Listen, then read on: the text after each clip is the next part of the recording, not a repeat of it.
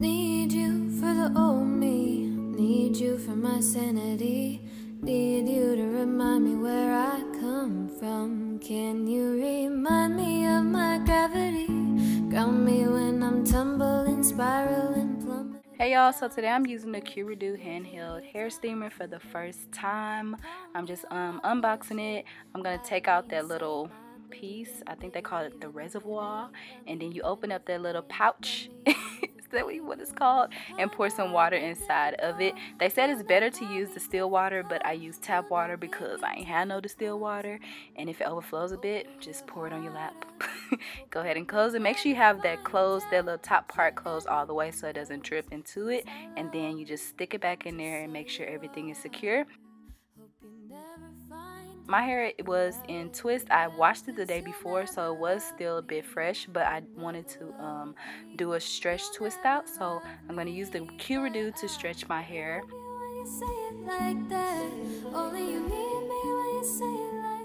So I started by sectioning the back of my hair off into a medium section, and I'm going to use the Redew as if it's a comb, and I'm just running it through that section of my hair. What it's doing is the steam is stretching out my hair, it's getting rid of all my kinks, and it's giving me like a nice stretched look. I did go behind the Redew with my powder brush. I think this is crucial if you have really thick hair, because just doing the Redew by itself wouldn't make my hair have that blowout look.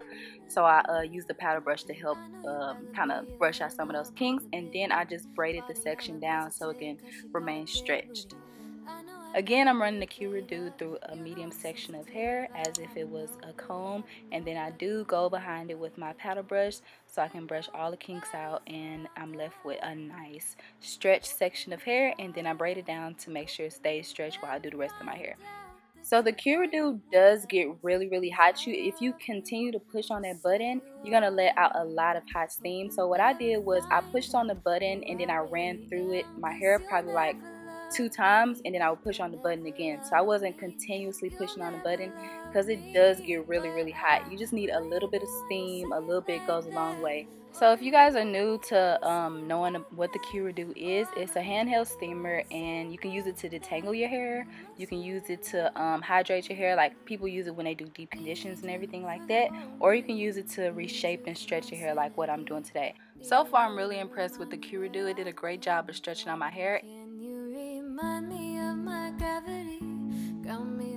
Even though it has water, like it's releasing, well, not really water, it's releasing steam, it's not, my hair isn't wet. Like after I brush it out, my hair isn't even wet right there. Like my hair is fully dry right there, and you can see how it's smoothed out the hair and how like it looks really stretched. I'm impressed.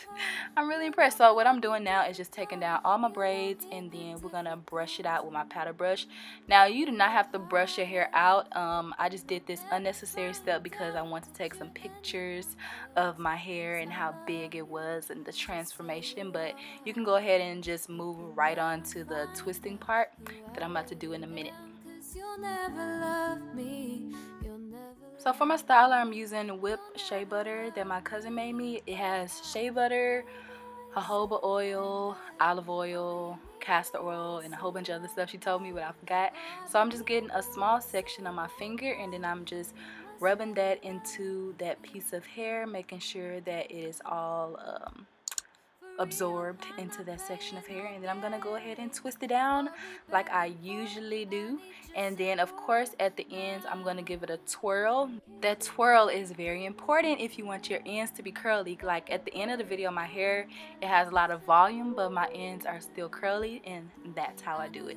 So basically I'm just gonna do this all around my head, adding some of the whipped shea butter, twisting my hair down, and then twirling it at the ends. So we're gonna just fast forward.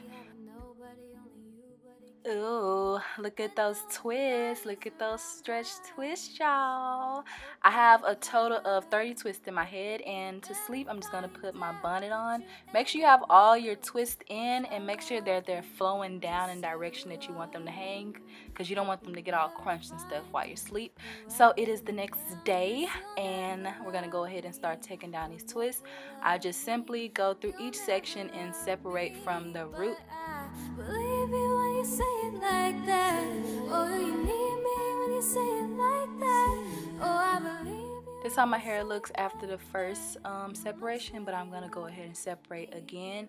Now I was being very careful when I was separating because my hair was really soft and fluffy, so I knew that if I separated too much then it would become frizzy. So whenever I was separating my hair, I would separate it where it naturally wants to separate. If you guys are looking, you can see that there's a natural space when I separate, so that's exactly where I would separate. Some of them I couldn't do it because they didn't have that space, so I just left them alone. Some of them I had to untwirl them a little bit and then separate them. So be very gentle and take your time on that step because it is crucial to a good hairstyle. So what I'm doing now is pulling out my hand picks. Y'all know that's my favorite, and I'm just making sure that I get all of the parts on my hair and give myself a little bit more volume. So this is the completed look. I hope you guys enjoyed this video. Make sure you like, comment, rate, subscribe, and I'll see you guys next time. Bye. 'Cause I love you just how you are. Hope you never find out who I really am, 'cause you'll never love